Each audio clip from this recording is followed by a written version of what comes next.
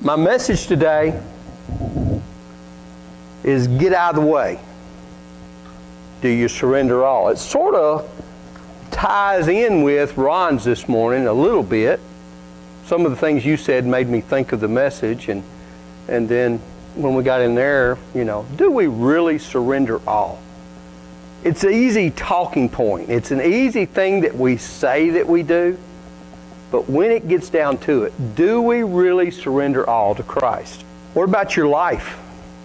Do you really surrender your life? Your kids.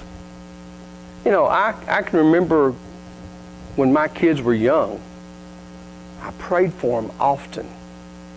But then when they got to be teenage years, when they really needed it, I still prayed for them.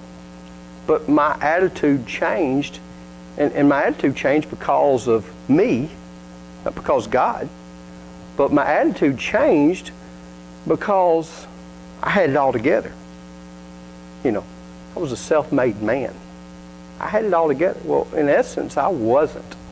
I was a bigger failure than I was beforehand. And so I let my guard down. Do you know what God's will is for your life? We've all been in places in our life where we've walked real close to God. And then all at once, we just sort of backed off a little bit.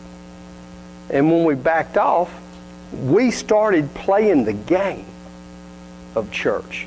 Now, if I'm just preaching to me, it's okay, because I've been there. I've done it over and over and over in my life. Things get going real good, and you forget what puts you where you're at. And you start slipping. You start depending on self rather than depending on God. And it's easy. It's like the devil just slips in that back door, and before you know it, he's got control. So, do you surrender all? Do you give it all to God? My point today is we need to learn how to give our whole life to God. Not just this small little corner. They say that if you look at a person's checkbook, you know if they're giving it all to God. Okay? But that wouldn't have worked for me way back when, because I learned early in life that you not only tithe, but you give an offering. And so that was always at the top of my list. It didn't matter if I had money in the bank or not. God got His first. My check, when I got my paycheck, God got His first. So that wouldn't have worked in my life. But a lot of times that's a starting point. Because there were other things that I was doing that were crazy, that were out of control. Let's pray. God, as I do the message today, the last part of Romans 15, Father, I ask that you help me to deliver it in the way that I understand it, to make it clear and understanding. Father, we all, at some point in our Christian life, play games. We all say that we trust God with everything, but in our closet we hold things back.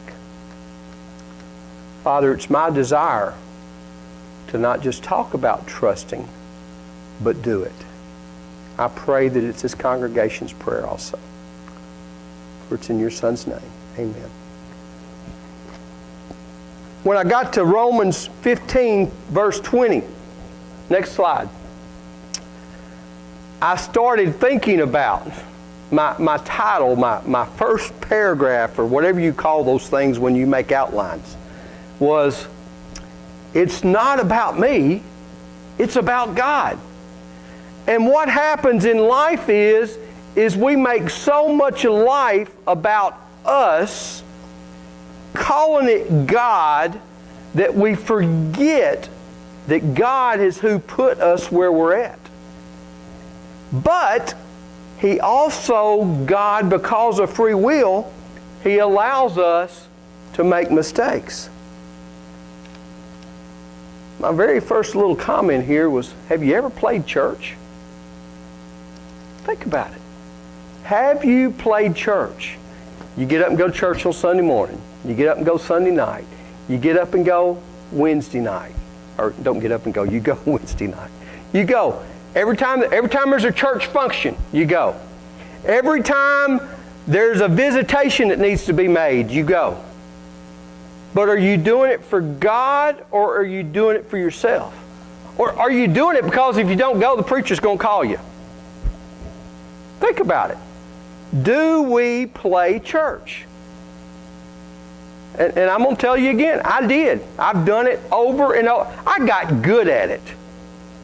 I got good at it because I could go to church. I could be the best person in the church. I could do more work in the church than anybody else was doing. But I was going to work on Monday morning and forgetting about who God was. Do we play church? Maybe I'm the only one guilty. One thing I used to say, and I said it more times than not when I was at Georgia, when I was going to church in Georgia. I was a deacon. And I think about this a lot, how ridiculous I was. One thing I used to say when I was playing, I don't want to be so heavenly minded that I'm no earthly good. Have you heard that before? I don't want to be so heavenly minded that I'm no earthly good. And I always illustrated it to a pastor friend that could not carry on a conversation with anybody about nothing unless it was the Bible. That's so heavenly minded that you're no earthly good. But on the other hand, you need to be that heavenly minded. You need to be heavenly minded where you draw people to God through your life. You know, why do you not get upset when things happen, when things go wrong? How can you always have joy in your life? How can you always have this? It's because you're heavenly minded. Okay? And if you can use those joys in your life, those things in your life that God has blessed you with, you become earthly good. But if you have the attitude that I got to keep it separate, it's not separate. It's all or none when it comes to our Christian walk. The first verse, and thus I aspired to preach the gospel, not where Christ was already named, so that I would build on another man's foundation, but as it was written, they who had no news of him shall see, and those who have not heard shall understand. Aspired to preach. Even when I wasn't a preacher. And I'm saying this, I'm using me as an illustration, trying to get you to think about yourself, your own life, because I don't want to point fingers at you. But even when I was a Christian, I'm supposed to witness. I'm supposed to share. I'm supposed to help. But did I? Or did I play the game?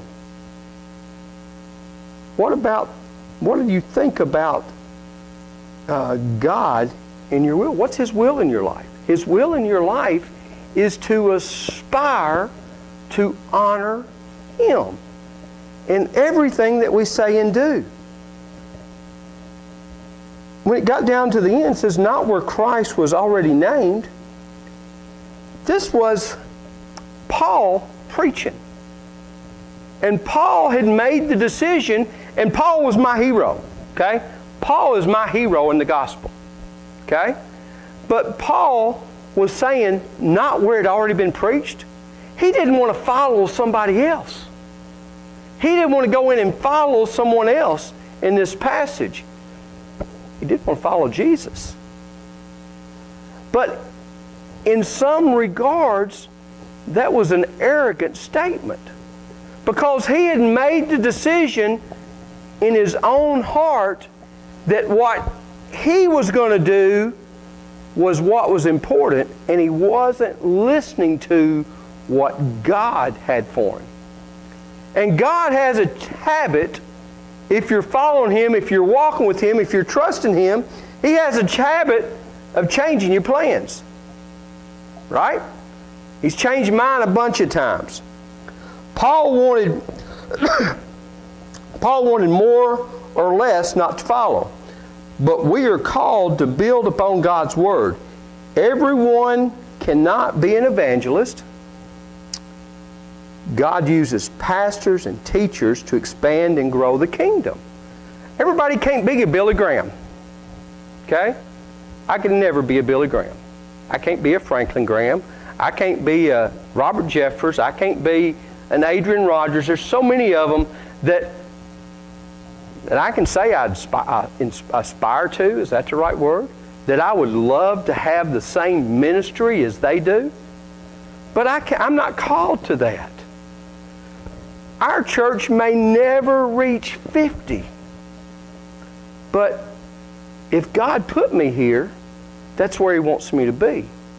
I heard a message 44 years ago. Probably nobody in here knows who he is. His name was Lester Roloff. And Lester Roloff said that if God puts you somewhere, you stay until God takes you out. You don't chase the big church. You don't chase the big salary. You don't chase anything else. You go where God puts you to, and then you do everything God has you do until He moves you. Today's society, we chase that paycheck. Not everybody. I'm not going to say everybody, but so many of today's ministers, they chase that paycheck. The last part of that, Christ was already named, so I would build another man's foundation. But then the last part, as it is written, they who had no news of Him shall see, and those who have not heard shall understand. That was actually a quote from Isaiah 52:15. And it's primarily, sort of like Ron said this morning, it was referring to the second coming, but it intermingled with an application for today. And the application was for evangelism, pastors, and teachers. We need to evangelize the world, okay? But it's not my job to be an evangelist. It's my job to be a pastor, teacher. It's my job to love people. It's your job to be teachers, to love people. And until we can get that concept in our mind that we have to love everybody regardless of what they look like, what they smell like, what lifestyle they live, we have to love them. Romans 10:14 said, how will they call on Him whom they've not heard, and have not believed? How will they believe whom they have not heard? And how will they believe without a preacher? And I added, a teacher, a Christian. How will they understand? How will they ever know anything unless somebody tells them? Now I know the verse, if you don't praise my name, the rocks and hills will cry out. Now that's a loose interpretation of that verse. But God puts us here as believers to tell others, non-believers and believers who are struggling. That's what God put us here on earth for. Next slide. Our plans are not always, should have left out two, God's plans. Our plans are not always God's plans. Our plans, the plans that we have for life, are not always God's plans. I've told y'all before, my plans as a young adult was to be a show-off, to be a success and be able to go back to my high school reunion and say, look what I did. God changed my plans. Now, I've been a success, not to maybe to the degree of some of my friends. I've got a high school friend that has been on a boat, ocean liner boat, that she owns for the last 15 years. Okay? Think about it. Think of the money. That's a success by earthly standards. Well, she is a Christian too, but you know, that's a success by earthly standards. She travels the world. But that's not where God put me. God put me in Gainesboro, Tennessee to work, to do, and to minister.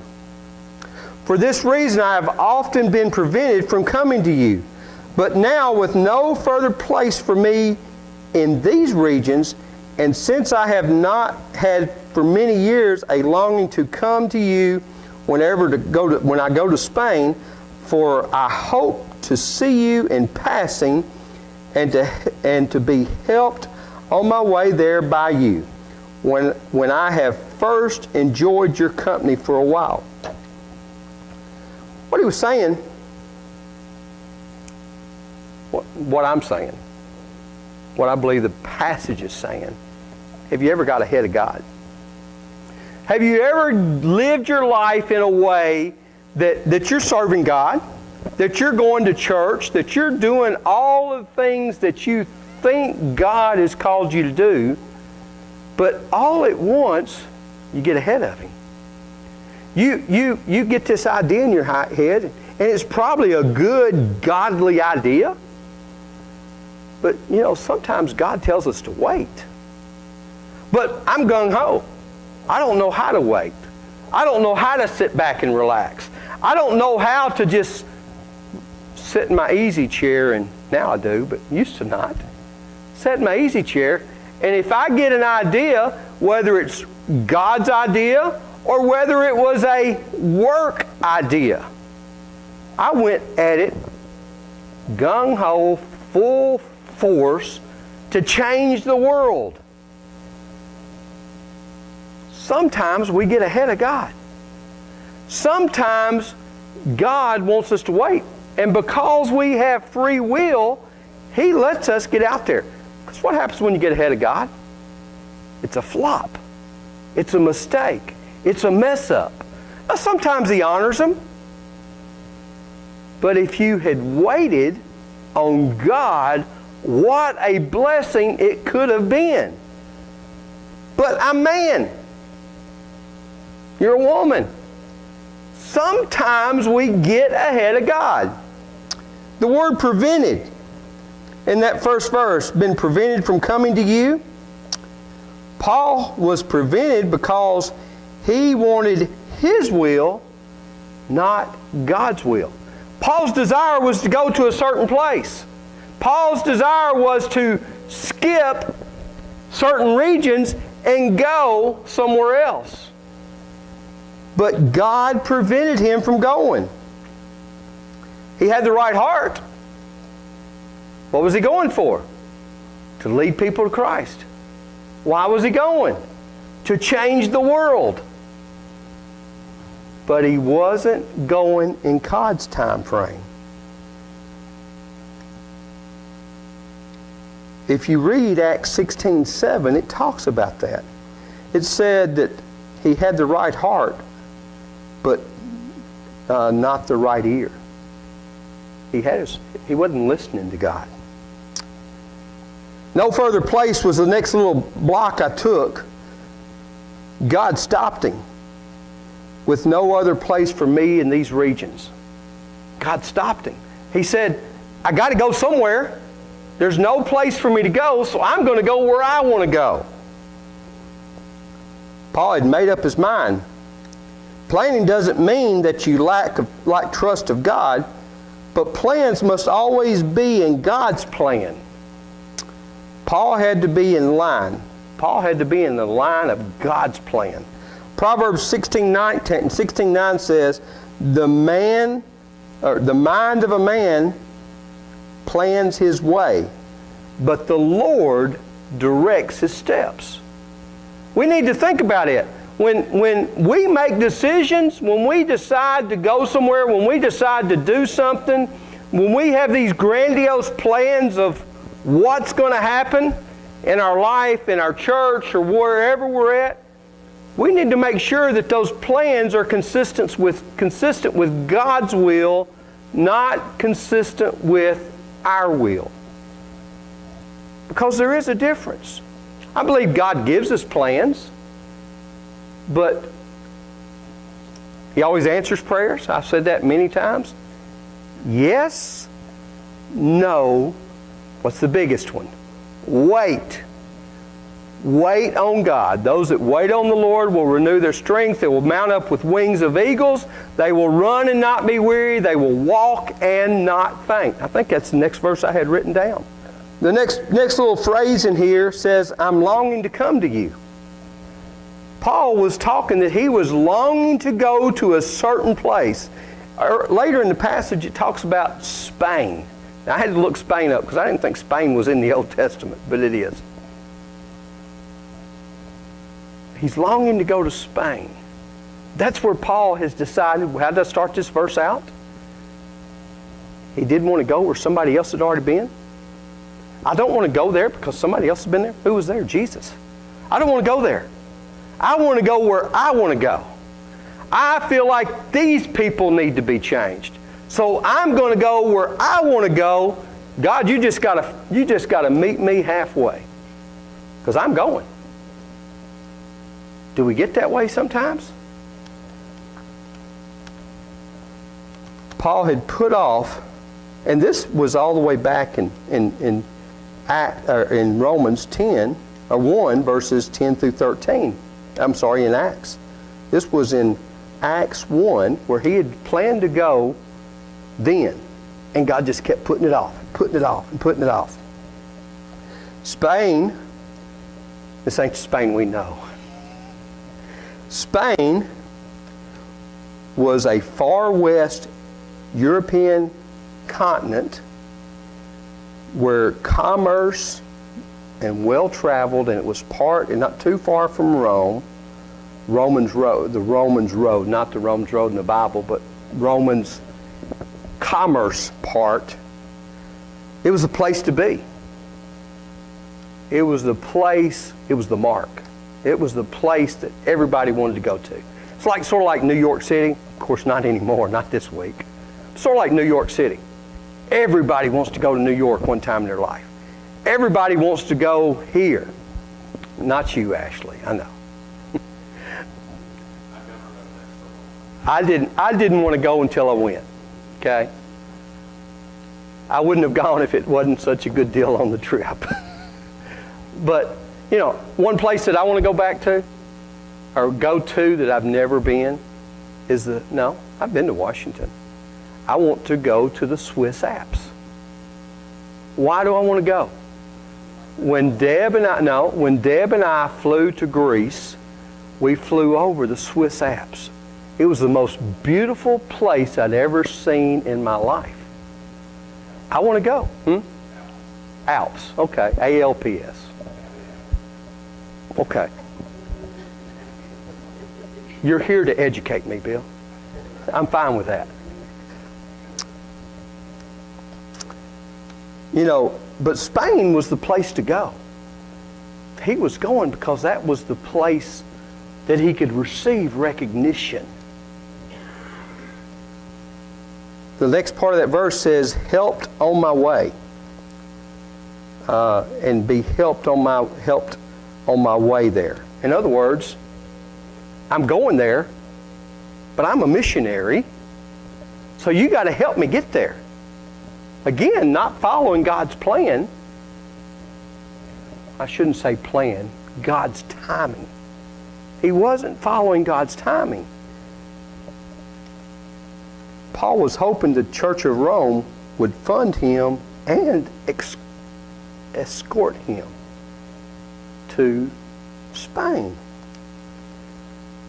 Do we sometimes get out of the will of God? Do we sometimes do things that, I don't want to say out of the will, but get ahead of? Do we do it? Do we do it sometimes over and over and over and wonder why God's not blessing us? Wonder why God's not prospering us? Wonder why we've always got these internal battles going on in our life? It's because we're not waiting on the Lord, we're getting ahead of the Lord. Sometimes it happens, even to the best of us. Next slide. Plans are subject to God's plan, and God always provides. You know, I used to have on my mirror at home, and I had it in my car, and I had it in my day timer. I've always carried a day timer. I had it where God guides, He provides. But there's a second part of that. If we trust and obey. That used to be something I would say every day. And then, I even though I said it, it was, if I work hard, if I do this, and I go to church on Sunday. I know. But what I'm saying is it's so easy that when God starts blessing you, and you're blessed, and you're blessed, and you're blessed, to fall off that mountain. To fall off of what God is doing for you in your life. And He lets you. We mess up. But He makes a way for us to get back up there. But now, this is Paul. Remember, I'm going to Spain. That's where I'm going. But now, I'm going to Jerusalem, serving the saints. For Macedonia and Achaia have been pleased to make contribution for the poor among the saints in Jerusalem. In other words, I'm going to Spain, but God has provided a way for me to go to Jerusalem. He's provided that, so it's God's will for that's where I'm supposed to be. God is making a way for me to be there. And I need to follow God in that plan. In other words, Spain is now put on the back burner. We've all been there. Serving God changed Paul's plans. The Jerusalem church was still struggling. Now, it's real easy. If God redirects your path and you do like Jonah did, remember Jonah in the well? What happened? God told him to go somewhere. He chose not to go, and he ended up in the belly of a well. And then he got spit up on the ground, and where did he go as soon as he got through? Was it Nineveh? It was Nineveh?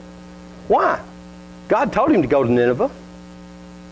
But, God, I know better than you. Nineveh is a crazy place. Nineveh, those people don't want me there.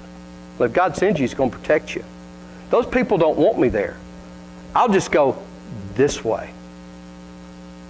And what happened? God has a way of putting you back in His path. Macedonia and Achaia, I can't say that. Paul had been there before. He went there actually in his first and second missionary journey. And they were happy to contribute to his going to Jerusalem, to do the work for Jerusalem. And it says the next thing, he says they were pleased to do so because of the message, because the message must go out. We are happy and blessed to share what God has given us corporately. It's easy. It's easy for us corporately to support the missionaries we do. Lighthouse Christian Camp. The scooter that we bought this year. Cookville Pregnancy Clinic. Howard. It's easy for us to do that corporately. And I know some of you do it individually on a smaller scale. And that's become easy for you. But God expects us to not only do it corporately, but to do it individually. God expects us, as we trust Him and as He blesses us, to meet the needs of others. Other groups, individuals. I know some of you, okay? If I say we need so-and-so, you jump right on it. Okay? Every time. And it doesn't matter. And I'll even say this. Sometimes I'm amazed at the money some of you do to meet the needs of somebody when the need goes out there. But then on the other side of it, there are people that say, well, I just don't have enough money to take care of myself. I can't do that. Well, why do you think you don't have enough money? God tells us to honor Him with our first fruits. And He'll meet our needs.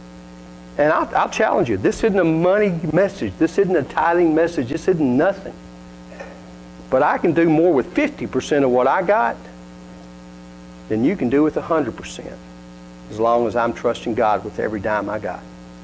And I used to say 90%. But I can do more with 50%. As long as I'm trusting God. The spiritual things, down in the last part of Gentiles have shared in spiritual things. They're indebted to minister to them. The spiritual things were the preaching of the gospel to the Gentiles. Macedonia and Achaia were Gentiles. What were the Gentiles doing? They were meeting the needs of the Jews of Jerusalem to bring them to a stronger faith.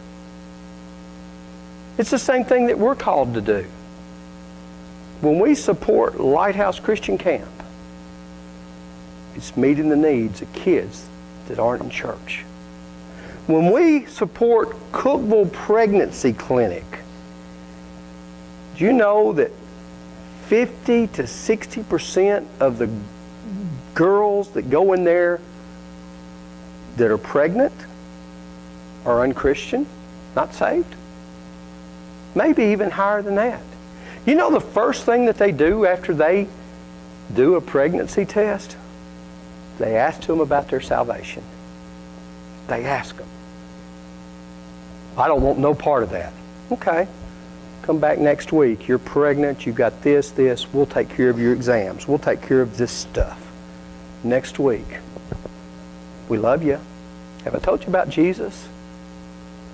And over and over and over. Then when the baby's born, or about the time for the baby's born, they got this little program called Baby Bucks. And they start giving away formula and diapers and clothes and bassinets.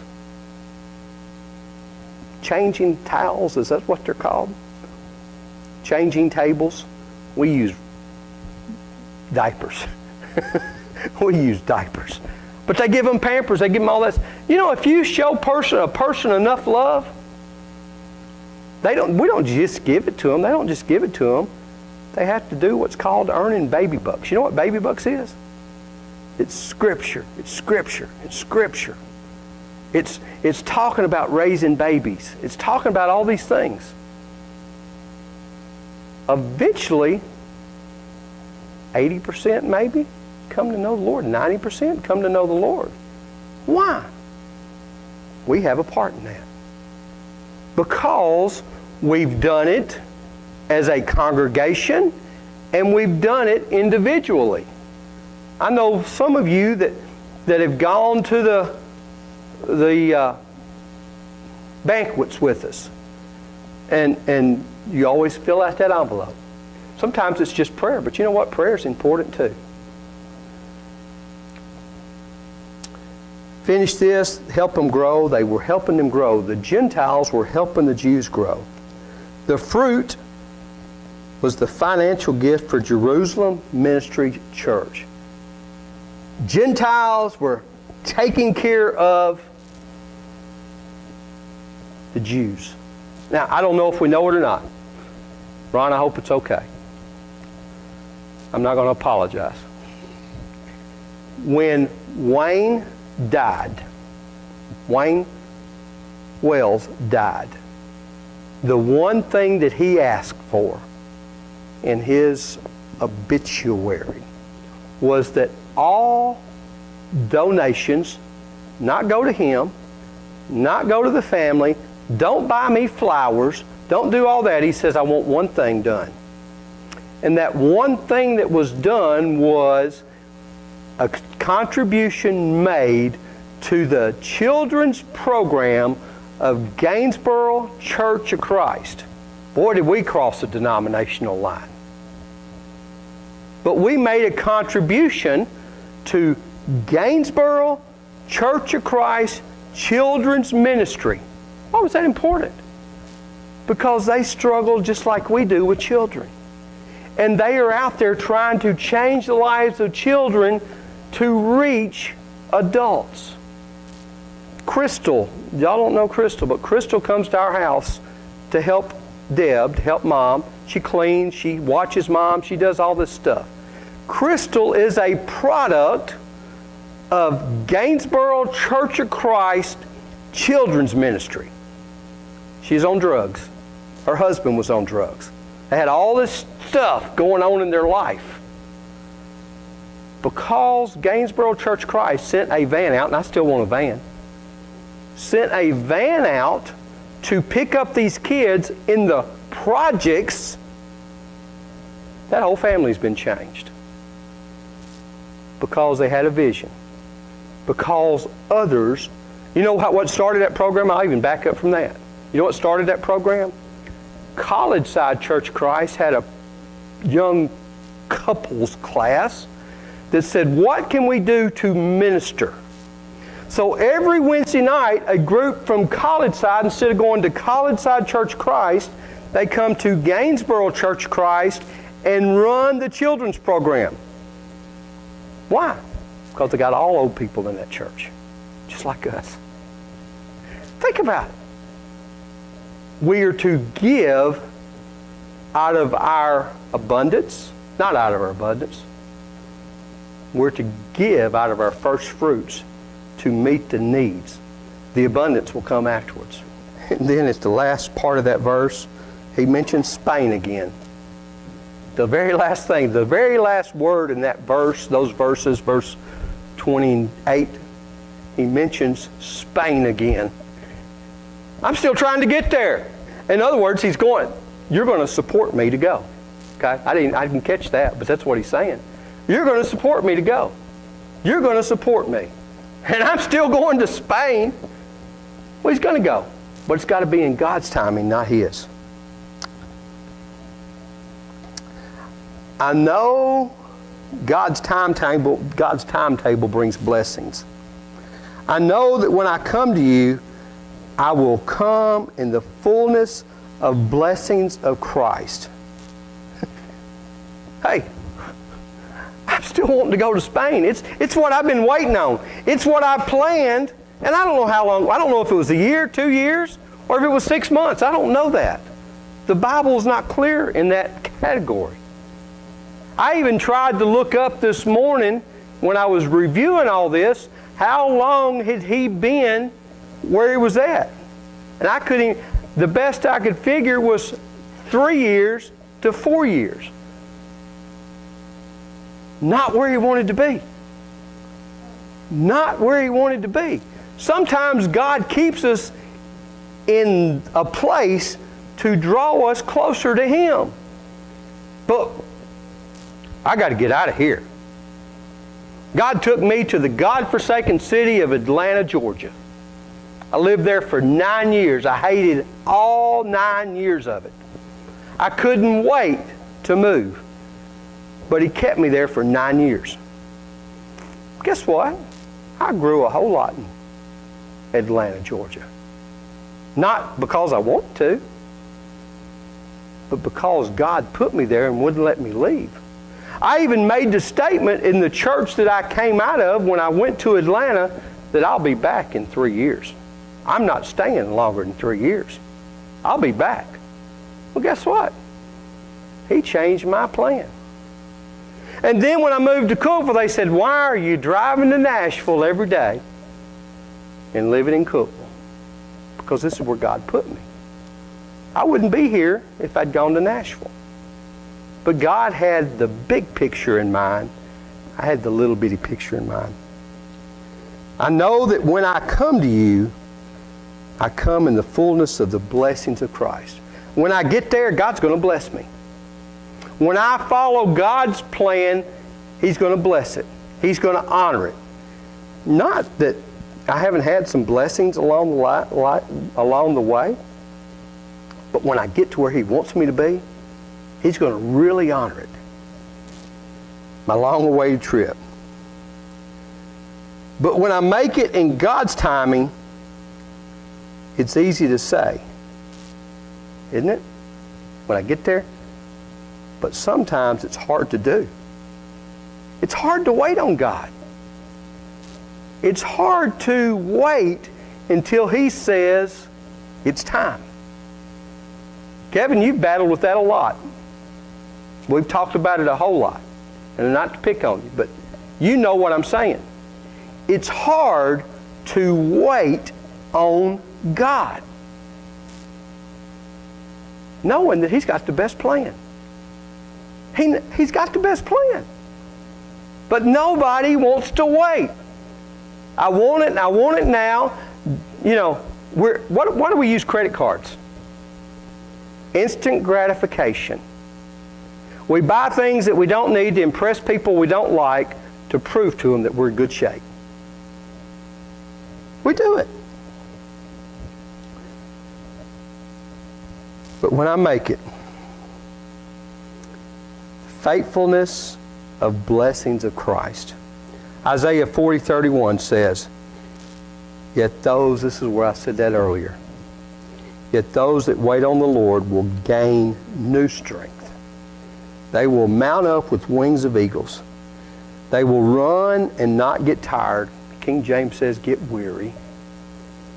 They will walk and not become weary. King James says faint. I like faint better, but since we're doing New American Standard, I had to put it that way. If you wait on God, not only will He meet your needs, He'll give you strength before He meets them. And then you'll soar like an eagle. And you won't have those drawbacks. 5, pray for me and God's will for me. That's just not what Paul said, but it's what I say.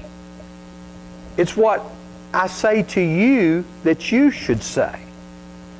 We should pray for God's will in our life. It might take us down a rough road. It might put us in situations that we say, I can't believe this is happening. But you know, every situation in your life, good or bad, God uses it for His glory. But we know all things work together for good to those that love the Lord and are called according to His purpose. You too. I think of y'all a lot. The life that y'all had as kids and the life you have today, God uses those situations to help you today. He uses them over and over and over. But we got to trust Him. Now I urge you, brethren, by the Lord Jesus Christ, and by the love of the Spirit, to strive together with me in your prayers. Pray. Pray for me as I pray for you. Pray for our country. Pray for our president. Pray for Nancy Pelosi. And that guy, huh? No, that guy in Virginia. Pray for him. That God, I almost said something ugly. Pray for him. Prayer changes things. But what do? We sit back and just coast along and let everything be good. It's not affecting me, so what does it matter? In the long run, it's affecting you. In the long run, God forbid. But many of us have grandchildren. What if pray for your grandchildren. What if your grandchild is faced with the Virginia law or the thing that's going into law? What if they're faced with it? It's your fault if you hadn't prayed. Pray for them. Love and Spirit, Paul's love for the Spirit, not the Spirit's love for himself. Not the love, not God's love for you, but your love for God. That's a stopping point. God's love is never ending. God's love is forgiving. How much do we love God? It shows up in everything that we do and say. Do you really love God? With everything going on, I believe we're going to be tested like we never have before. I believe things that are going on in our country today are the stepping stones, and we talk, all my life, God's coming back, God's coming back, God's coming back. I believe it. I believe we're closer than we ever were before. But that's not saying tomorrow. That's saying today is closer than it was yesterday. Okay? We're close. God is coming back. And He's going to judge, not us, because we've got the blood of Jesus. But we still have to face the judgment seat. And the facing the judgment seat, Rod didn't say it this morning, but facing the judgment seat, I believe, is the wheat from the chaff. That some of the people that profess don't possess. And they will be judged. Just because you go to church, just because you profess, doesn't mean that you got it. And the judgment seat's real. Jesus is coming back. Are you ready? No matter what you believe about the end times, because there's different opinions. Everybody's got a different idea when it's going to be. Persecution has started. Will you stand for Christ? Are you going to stand up for what's right? Are you going to stand up for God? If they come like the end times talk about, the mark of the beast and all that stuff, if that happens, are you going to take the mark just so you can have food? Or are you going to trust God? It's a big question. What about your kids? God, I got to take care of my kids. If you trust Him, He'll take care of you. If you don't trust Him, where are you going to be? Strive together in prayer. We are never more united than when we pray. We've had a lot of prayer here in the last few weeks. Our church is united. Our congregation. I get messages. Praying for you, Pastor. I send messages out. I'm praying for you. That's important that we pray for each other. Down at the very last of that, it says rescued. Rescued from the disobedient in Judea. Disobedient. Look at our world. This was talking about biblical times. I'm talking today. Look at our world. Abortion. LGBT, did I say that right? I always get the message. I wrote it down one way, then I changed it. Drag queens. Our leaders. I'll even say our church leaders sometimes. The world.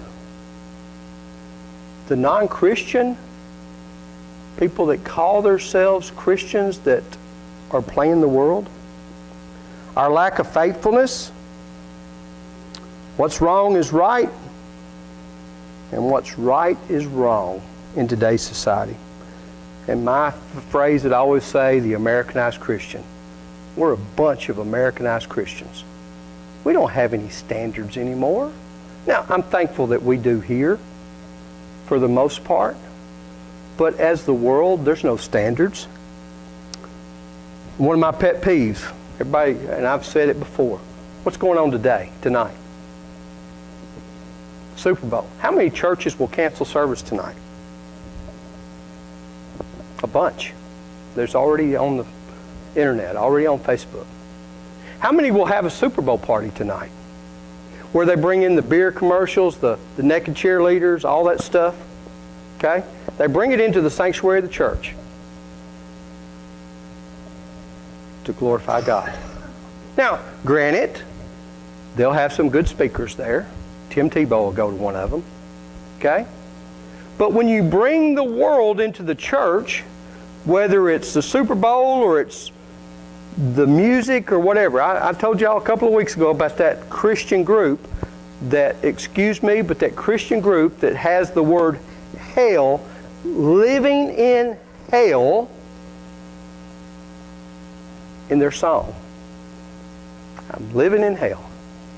And it's a Christian group. That is not what, that's not being separate from the world. That's bringing the world into the church. And we have to be strong when it comes to that. Now the God of peace be with you all.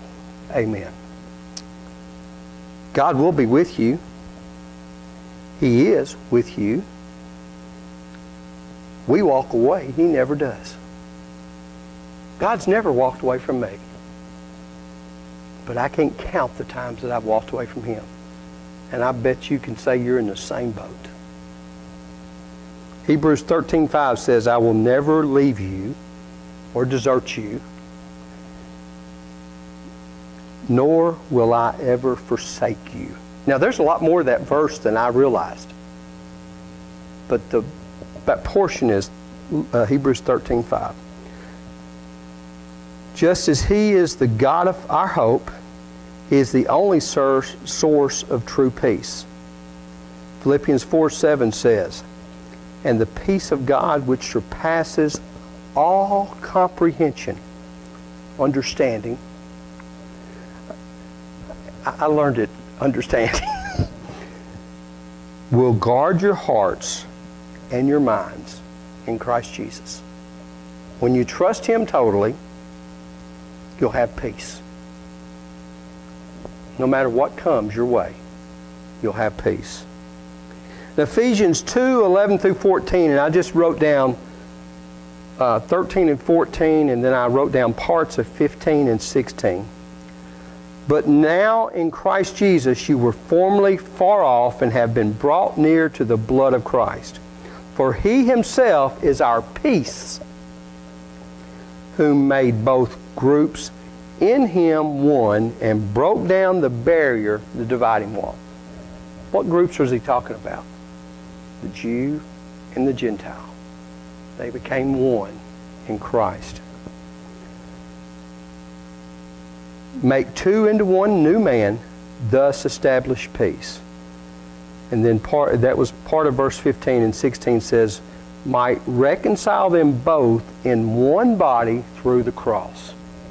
When we trust God totally, when we depend on Him totally, when we give it all to Him, we have peace.